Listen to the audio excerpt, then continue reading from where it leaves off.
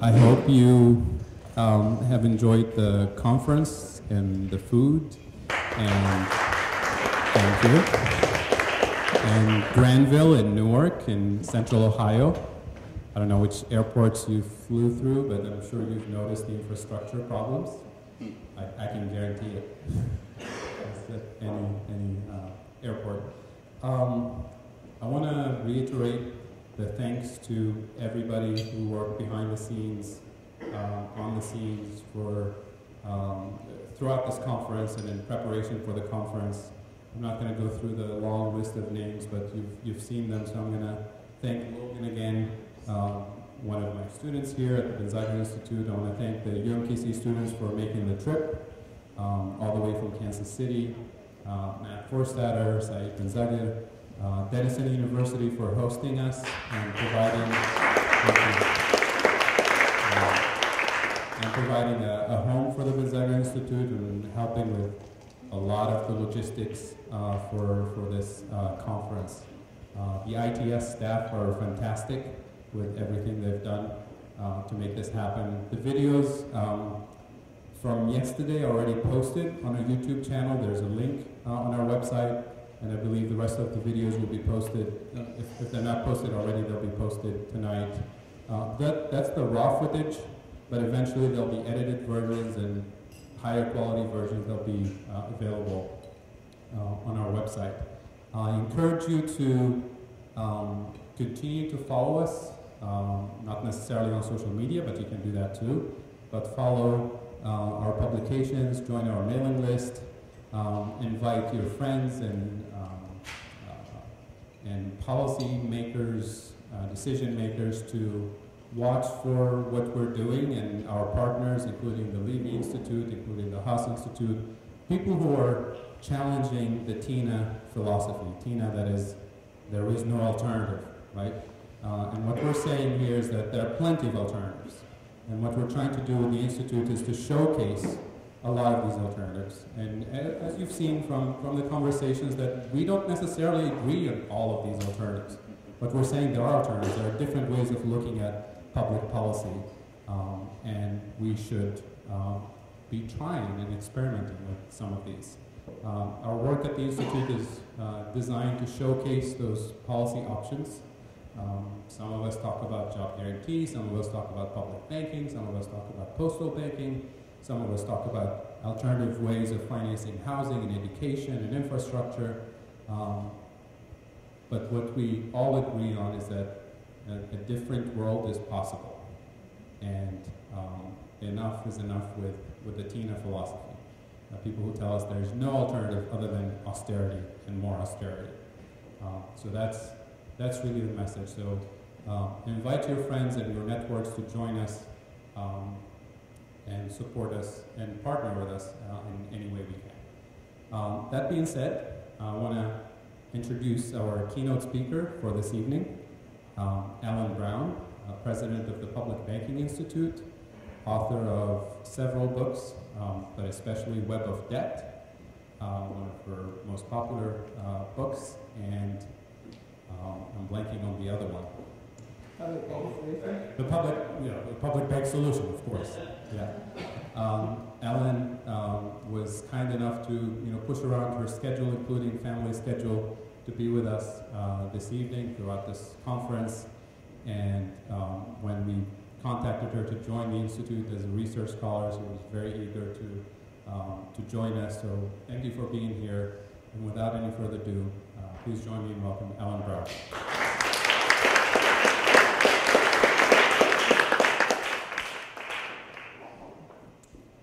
Thanks for that, and thanks to the Gonzaga Institute for sponsoring this conference, which has been really interesting.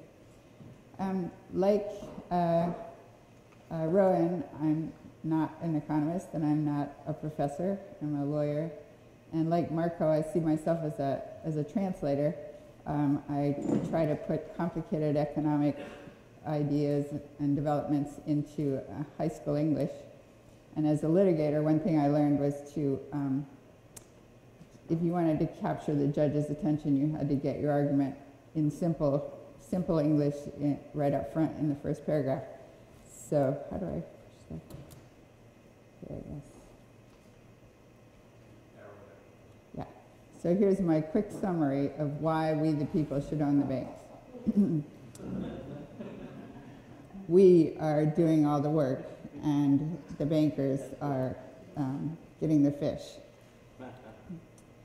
We have a situation today where businesses can't get loans, students are drowning in debt, mortgages are underwater, municipalities are in austerity mode, we have massive and growing income inequality, and there seems to be no money for the public and unlimited money for the banks. So how did Wall Street get control? I'm sort of repeating what you've heard all day, but it's largely through a series of money myths. One of them is that money is created by the government. These myths are like mutually contradictory. Most people, if you ask them, where does money come from? They'll say it's created by the government. And yet, if you say, then the government wouldn't have to balance its books because, they can issue the money. And they say, no, a government's like a household. You have to balance your book. You have to, balance your checkbook. And if you say, if the government prints the money, then wouldn't they just be able to print what they need for their budget? And then people say, no, that'll be inflationary.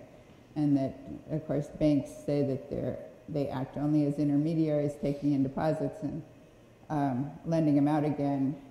And we know that's not true. In fact, banks create virtually all of our money supply. On this chart, what governments create is the blue line, so it's a very small part of the money supply, 92% we just heard today.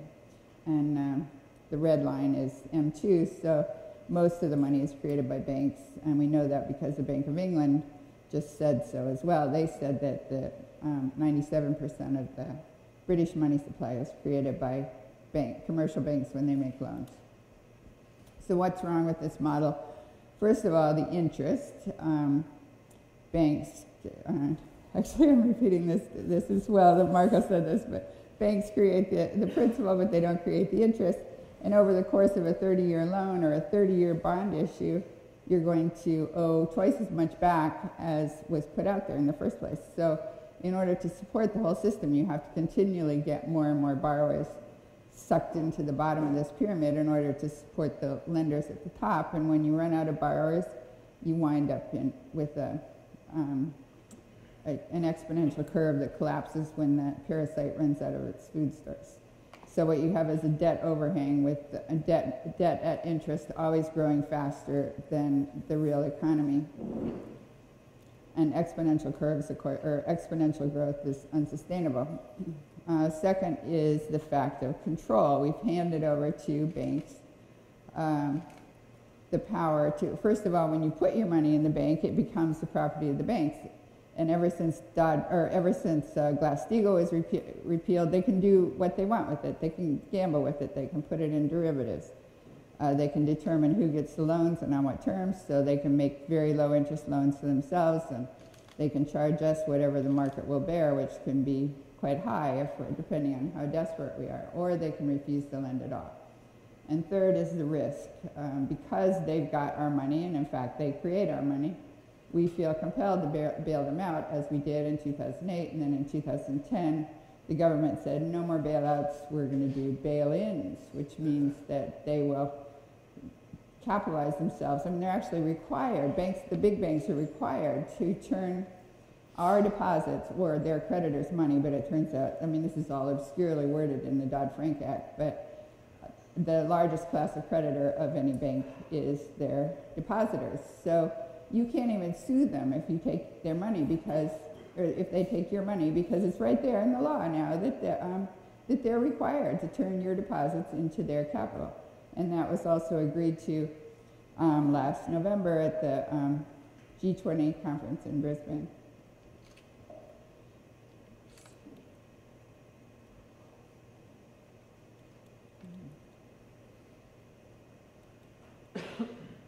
Lost the ability to go up and down.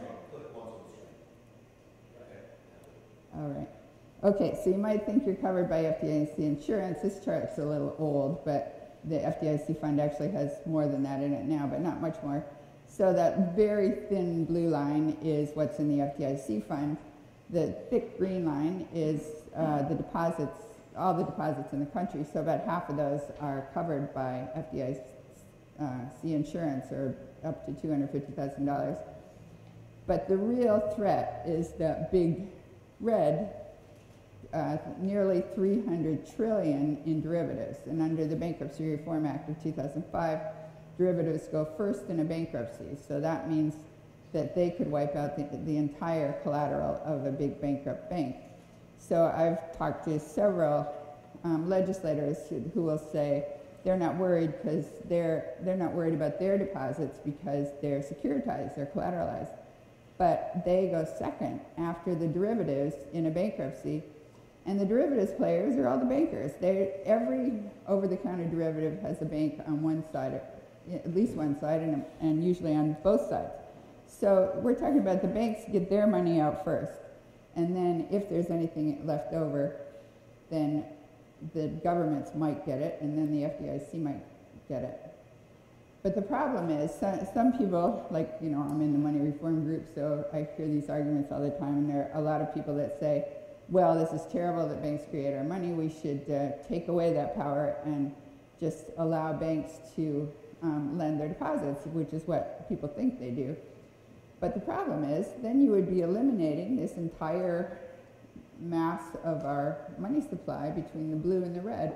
We actually need that credit, that our whole business system runs on credit, that you have to pay your workers and materials before you have a product to sell, so you do it with credit lines, and you can have many different little businesses in the chain of production of a product that are all borrowing. So you could wind up borrowing a lot more than even the actual price of the product.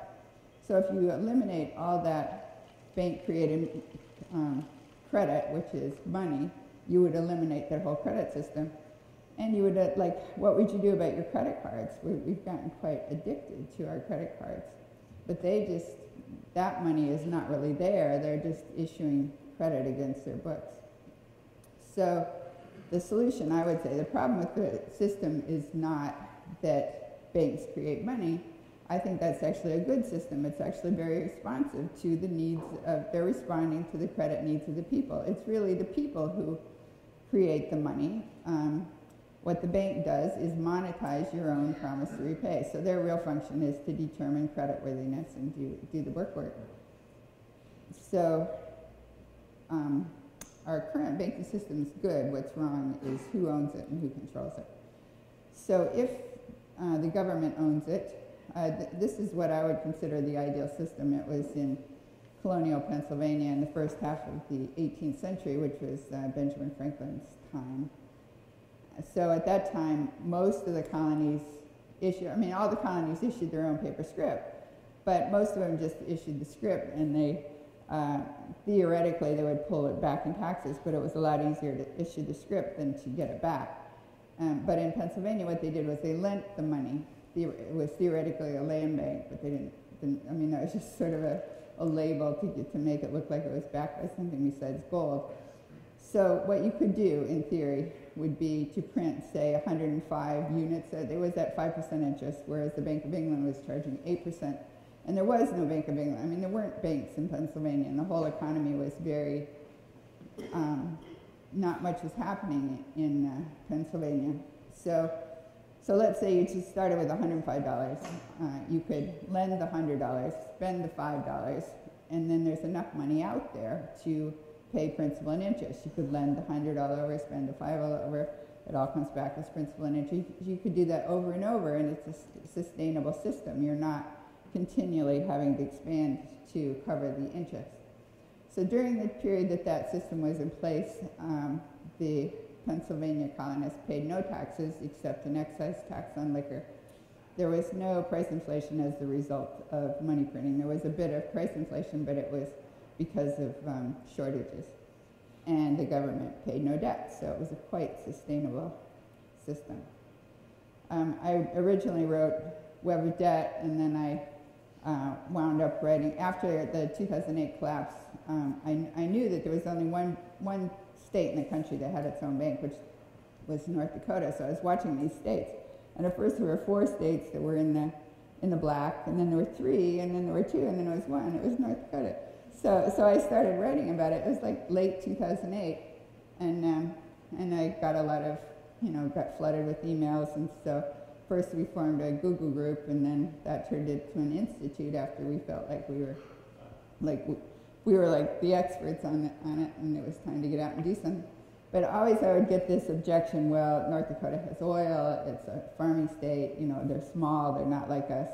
We couldn't do that here. So I thought I should look into public banks globally and historically, so that's why I wrote a follow-up book called The Public Bank Solution.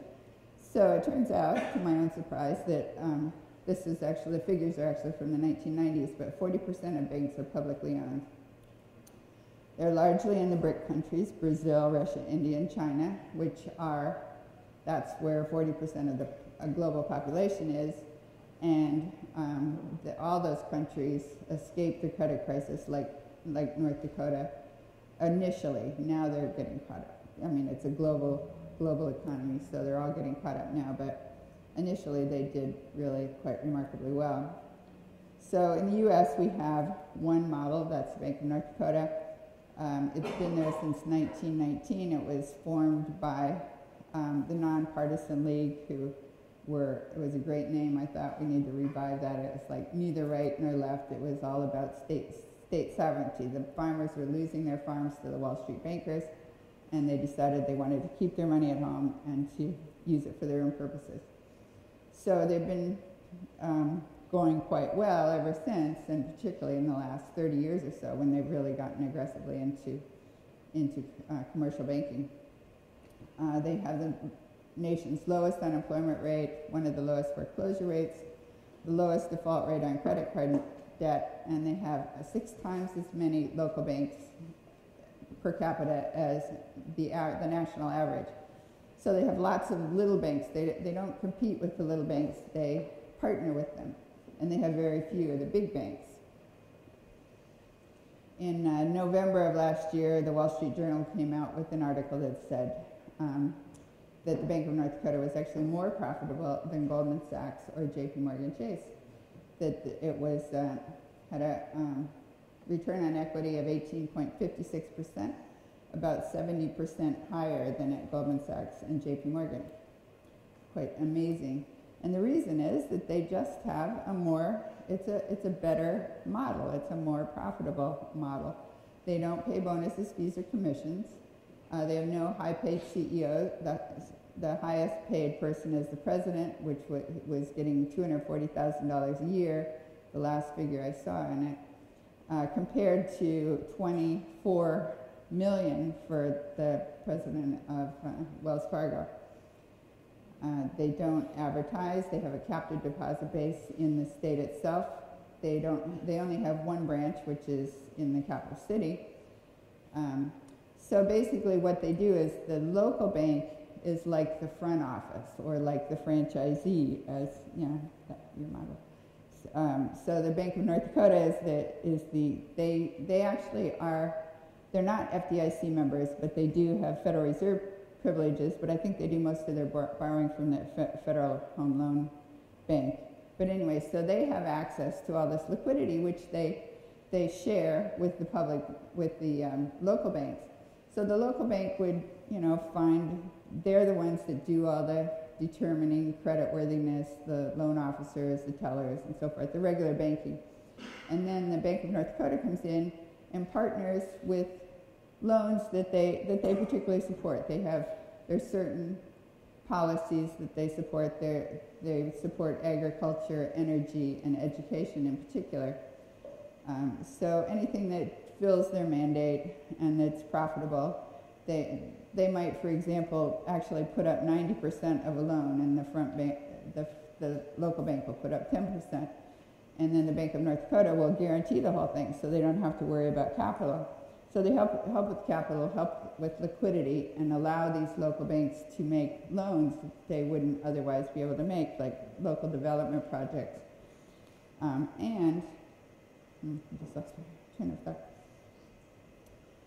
So the Bank of North Dakota model is they're a depository for all state revenues by law. They're set up as a DBA of the state, so it's North Dakota doing business as the Bank of North Dakota.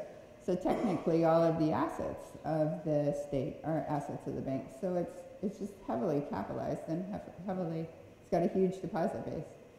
In the last decade, they've paid $40 million annually as a dividend to the state, which is quite a lot for a state that is the size. It's 670,000 people, so it's like the size of a medium-sized city. They've had an average return on equity of 20% in the last since the credit collapse. They have a mandate to serve the public. People say things like, well, we don't want politicians running our banks, or how do you keep the banks from being corrupt? But for one thing, would you rather have a public bank in charge of your money or a Wall Street bank? I mean, at least they have a mandate to serve the public. They're audited 3 different ways, and they're totally transparent. So you can look and see what they're up to, and you can sue them if they're not following their mandate. And it's not just the Bank of North Dakota. The Sparkassen banks of Germany they have many little local public banks that have a mandate to serve the local businesses. So they can't go out of their local community. And again, it's a public model where the profits go back to the center. And they too are doing much better than the commercial banks, including Deutsche Bank. In fact, Deutsche Bank is not doing well at all right now. The pale blue is the commercial banks, and the orange is the Sparkassen banks. So they're obviously doing much better now than the commercial banks. The green is the credit unions. They're doing well as well. The commercial banks did do well before the credit crisis, but that was when they were, doing collateralized debt obligations and mortgage-backed securities, and then they got in trouble for it. So I've been working with, I'm not sure how much I'm supposed to say about this, but anyway, I've been working with various elected officials. So one particular elected official is that they're very interested in doing it, but he said, we don't want to put up any money and we don't want to take any risks. So if you can give me a model that will, if I can set up this bank, we're interested. So I do have an idea how they can do that. But also they're interested in using, the California Infrastructure Bank. So it's already got some money, but it's a revolving fund. So what it does is it lends it out, comes back, they lend it again, it comes back. So if you're lending it at 5%, then you make 5%, and that's all. It takes $20 million in California, which is where I'm from, to start a bank. And that would be, a small bank, and this is not going to be a bank big enough to run the state's infrastructure. But anyway, if you just wanted to set up a pilot project, that's what I want to do, is just get the thing going so that we have an example. But we've had 20 states that have introduced bills of one sort or another for a state-owned bank, and then we have a lot of cities and counties that are working on it. We haven't gotten any passed yet. I just think if we just did one as a model, then the others would follow. So if you are a bank, a depository bank, you could take that same 20 million, pull in 200 million of your money out of JP Morgan Chase or wherever it is now, somewhere out of state, so you don't have the objection that you're hurting your local banks. And then you can make 9 times as many loans, assuming you hold back 10% for your reserve requirement. So you can make 9 million instead of 1 million on that 20 million. So here's how they could, assuming they've got money for the infrastructure bank, they've already got the capital covered. So let's say 20 million from your infrastructure bank. Right now, California is paying $69 billion, or it has a $69 billion pool that's managed by the treasurer. It's the treasurer's investment pool. So they have this huge amount of money, and they're paying 0.3% interest on it, on that whole amount of money. And I've watched the figures on it. It doesn't go down all that much. It's not like they have to worry because it's going to get wiped out and they need to keep it very liquid. So they could take some of that and use it for, let's see. Oh, I know. I'm using that for a model for what they probably want in interest. So let's pay them 0.3% on their 200 million. So you take 200 million minus 20 million in reserve, that's 180 million to lend. So here is my suggestion: just buy bonds with it. Buy some basic municipal bonds. You could do this overnight with one person sitting in an office. It's just a matter of shuffling money around on a computer, and you would instantly have a profit of 3% times 180 equals 5.4 million, minus your 0.6 million cost of funds, so you can make a 24% profit immediately. I mean, I'd be interested if anybody tells me I can't do it, but I think they can do that. Or you could, if you have no money to start with, you could issue a bond. You could do a bond issue at 20 million times 3%. Cost of funds is 0.6 million. Same for the deposits times 0.3%. So your cost of funds overall is a little higher, but you can still make a net return of 21%. Or if you think that it's a small bank and you should hold back more than 10% in reserve, you could hold 30% in reserve and your figures still come out to a 15% return. Or you could, what the Bank of North Dakota did was they originally bought bonds, and then when they had built up a nice capital reserve of their own, so they're not gambling with the state's money, they're using their own capital, then they got into commercial lending where they could make a nice interest rate. So let's say you did that and built up a little capital, and then you wanted to use your 180 million to make small business loans or to join with the local banks making small business loans. Then you could have a return of 39%. So anyway, much more money than they're making now on their quite substantial reserves. Besides avoiding risk and besides avoiding risk, that you could save 50% on the cost of infrastructure if you borrowed from your own bank. I saw somewhere that that's considered the average for infrastructure financing is 50%, or you're going to pay as much again for financing as you pay in principal. And that was true for the Bay Bridge retrofit, which they just finished. It was supposed to be, or it was $6 billion, but by the time they finish paying the thing off, it'll be $12 billion. The bullet train, the initial outlay was $10 billion almost, and the interest on that will be another $10 billion. I mean, I've seen figures it's going to be way more expensive than that. But anyway, that was just the initial that the voters voted for. So if we, the people own the banks, we can move from a parasitic model to one of symbiosis. Public banks feed the economy rather than feeding off it. These are my 2 books on this subject, and for more information, my 2 websites, publicbankinginstitute.org and ellenbrown.com. I've got over 300 articles on my website on this subject. So that's all.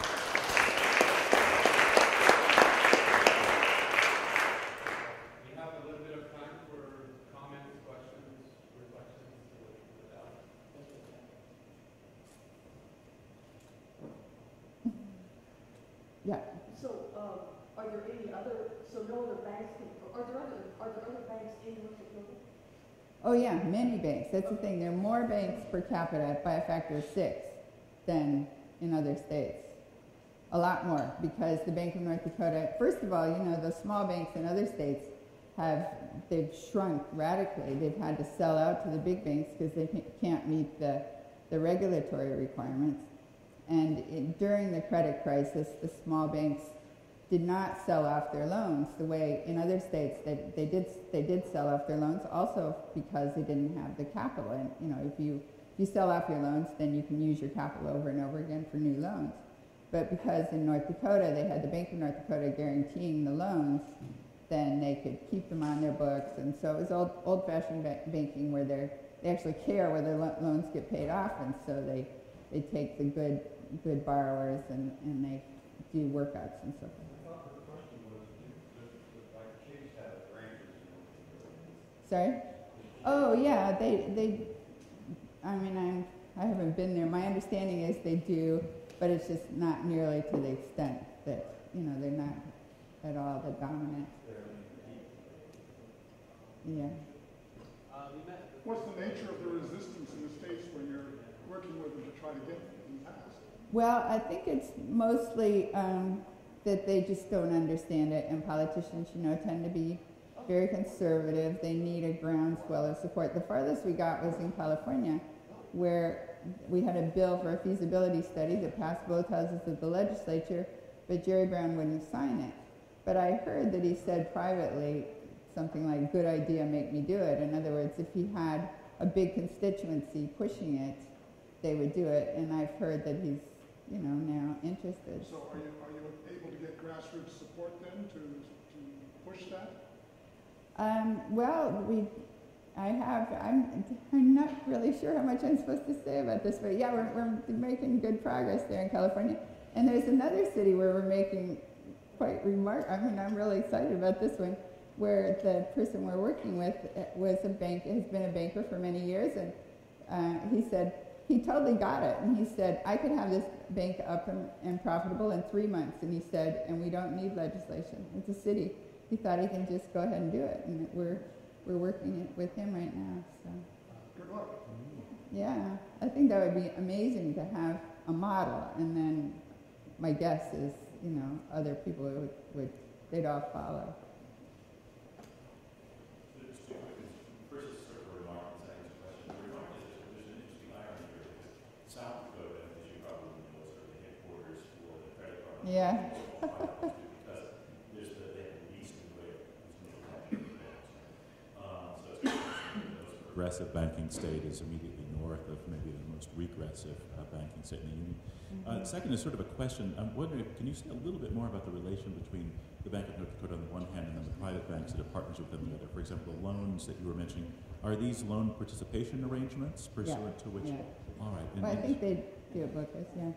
Any further detail on that partnering, I'd love to hear.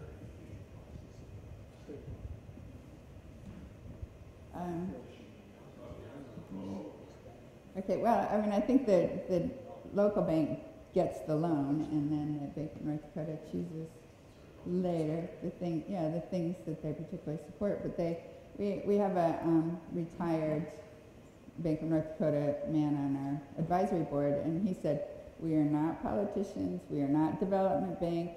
That we are prudent. We do prudent, old-fashioned banking. They don't do derivatives because they say if we don't understand it, we don't do it."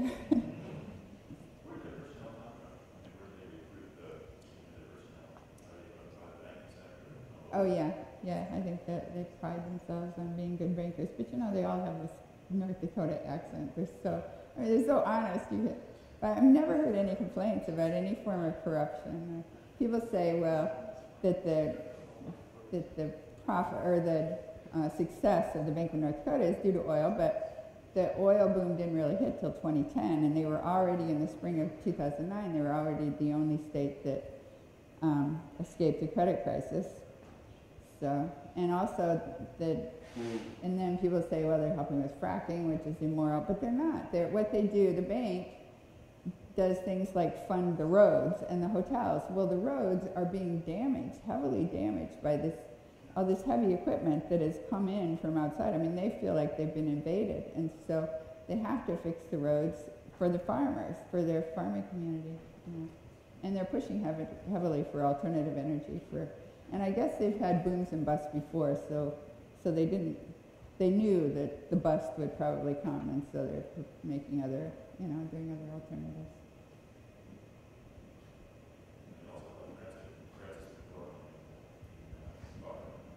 They do,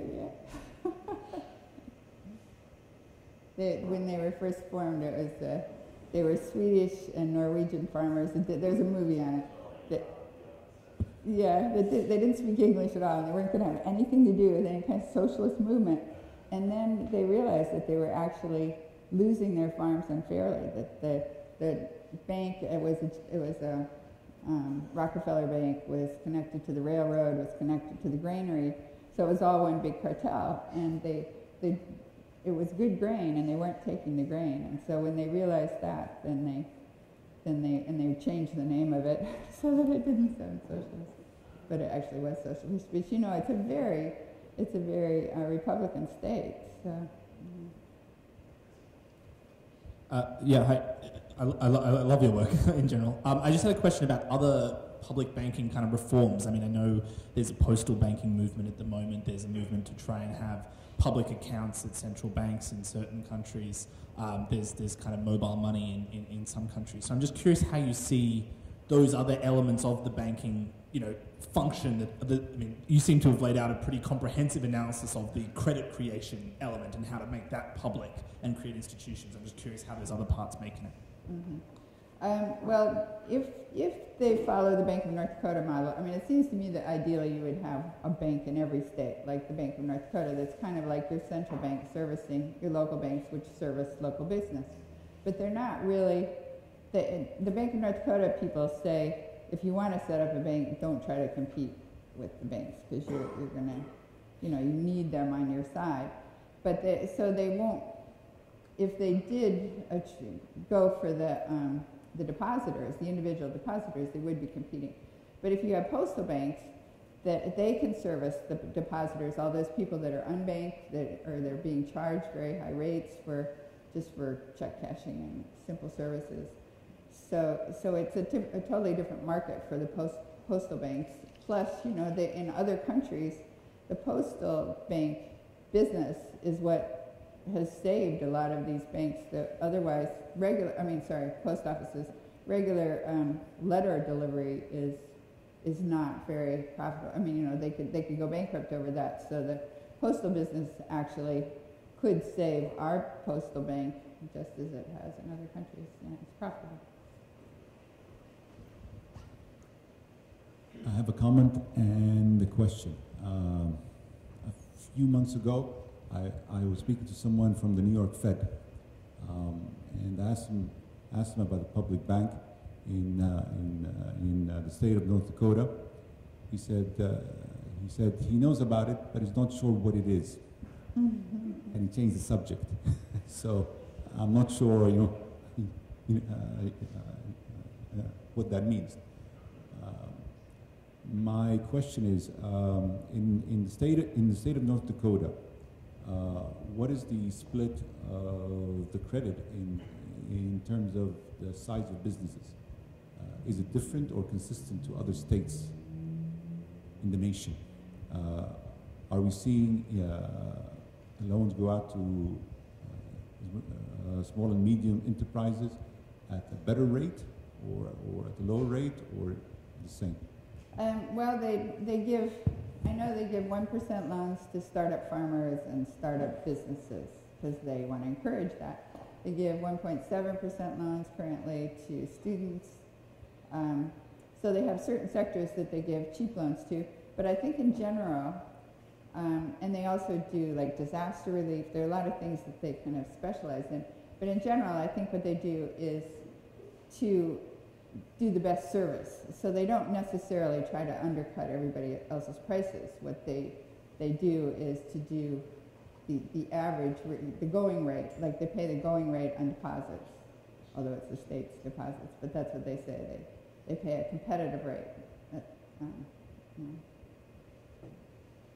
What's the difference between the services offered by the public state bank and a credit union, for instance? Well, a credit union is smaller. It's owned by its members, and I think it can only make loans to its members. It can't make big. I mean, they can't make a big, like city development type loan. They're not that the Wall Street banks have made sure. I mean, they're trying to suppress the whole credit union movement that would otherwise be burgeoning. So they're very limited in the types of loans they can make. Whereas the Bank of North Dakota can make big development loans, and they can allow smaller banks to make loans that are much bigger than they would otherwise be able to make. So they're really servicing a different. Would there be cooperation between them? Oh yeah, they would help them as they do the other local banks. In Ireland, they have a lot of credit unions, and the Sparkassen people, the German Sparkassen group, has come to Ireland several times and talk to legislators. In fact, they'll come to your community and talk to your legislators, even though they're not trying to sell their Sparkassen. I mean, they're not allowed to grow. The Sparkassen can't grow, but they're under a lot of pressure in Europe to the regulate. They're trying to change the regulations so that they will have to, it used to be that because they're a public bank, they didn't need to meet the capital requirements because they're guaranteed by the government. But now they're trying to change that, so they have to have capital anyway. Basically, they're trying to turn them into private banks, which won't be able to compete with the big banks. So in order to show what a great model it is, they're out there proselytizing, sort of. So they've been to Ireland several times, and a number of politicians in several different parties are promoting it. But their model would be that that there are the credit unions, and then these local public banks, like in Germany, the credit unions and local public banks are both local things. The credit unions tend to service the individuals, whereas the public bank or the Sparkassen Bank service the small and medium-sized businesses, and that's the reason their export business has done so well for such a relatively small country. I think at one time they were the biggest exporters, and then they were second to China. But it's because they support their local business rather than sort of gouging their businesses like our banks tend to do, or our small and medium-sized businesses. Would they promote themselves on the basis of the fact that their profits stay in the state rather than disappearing? I'm sorry, I didn't know. Would the North Dakota Bank promote themselves on the basis of the fact that the profits stay in the state rather than disappearing overnight to some central headquarters? Sorry, I just didn't hear very well. Is the benefit that you can sell your customers on the fact that the North Dakota Bank keeps its profits in the state, so they're circulating in the state rather than disappearing like Wellmark money out of the state every day. Yes, that was the whole idea in the beginning. They wanted to keep their money in the state. They didn't want to keep going off to Wall Street. They wanted to determine where it went. And the thing I think most people don't understand, and what I keep trying to get across to legislators, is that we're not just talking about you're going into business as a bank. As a bank, you are able to create money, which is, it's a power that you otherwise don't have. If you don't have it as a revolving fund, you don't have it as an infrastructure bank. If you want to have this amazing power that we've handed over to Wall Street, you need to be a depository bank, and then you're allowed to do like 9 times what you could have done otherwise with your capital.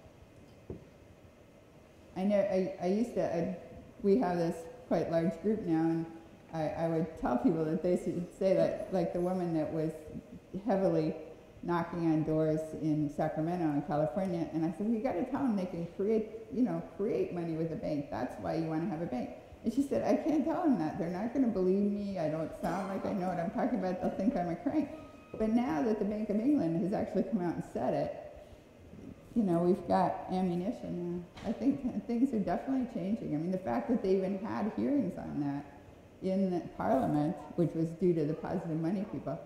So if you have groups, that keep pushing and pushing and pushing on these things and raise awareness, I think eventually when people get it, then you might see some change. So I have a question. In Ohio, we have a state Ohio Finance Fund. We have an Economic and Community Development Institute, which does microloans up to $350,000 to small businesses. We have other agencies I could list. Is it just a matter then of coordinating some sort of plan between various entities that have funds that are made available in a very specialized way to get some of those deposits into a public bank? Yeah, if you've got money. Is the trick just getting them to say, we're going to form a bank and let these entities feed into it? Well, if you form it privately, you're not going to have nearly the reach of a government-owned bank.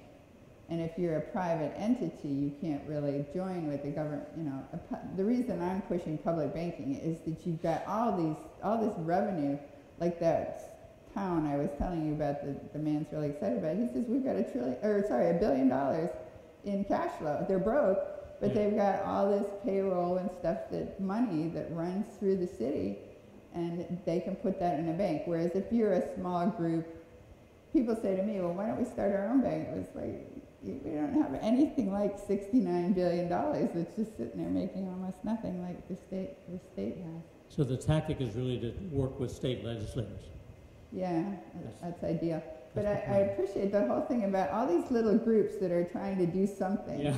If we could get together in some way, I mean, that's something I always think about too. How can we make ourselves be one big movement? We need some sort of message that everybody's behind. I don't know if it's a political party or so it's kind of like the Occupy movement, but they didn't really have a solution. They presented the problem, but now we need to have some sort of solution. Well, we talked earlier about Bernie Sanders' campaign. Somehow we need to get Bernie and his movement, Right. which is already just blowing people away. And then we already have the dream team from MMT giving advice to Bernie. So public banking and MMT should somehow be linked and have some strategy to get the advantage. We don't have a big PR fund, but Bernie has the PR. He's doing it with his message. And if he could just somehow be convinced to say, hey, there's a new way to do money. There's a new way to do economics. And I'm not doing that old way. Just present it that simplistic kind of way. It doesn't have to be the way it's been. My thought. That was what I was going to bring up earlier. Thank you. Please join me to thank Alan Brown again. And thanks again to all the speakers, all the participants, all the students who helped with everything. It was a pleasure having you here. It was a pleasure hearing the conversations and participating in all this exciting set of ideas, and we hope to stay connected. Thank you again. Good night.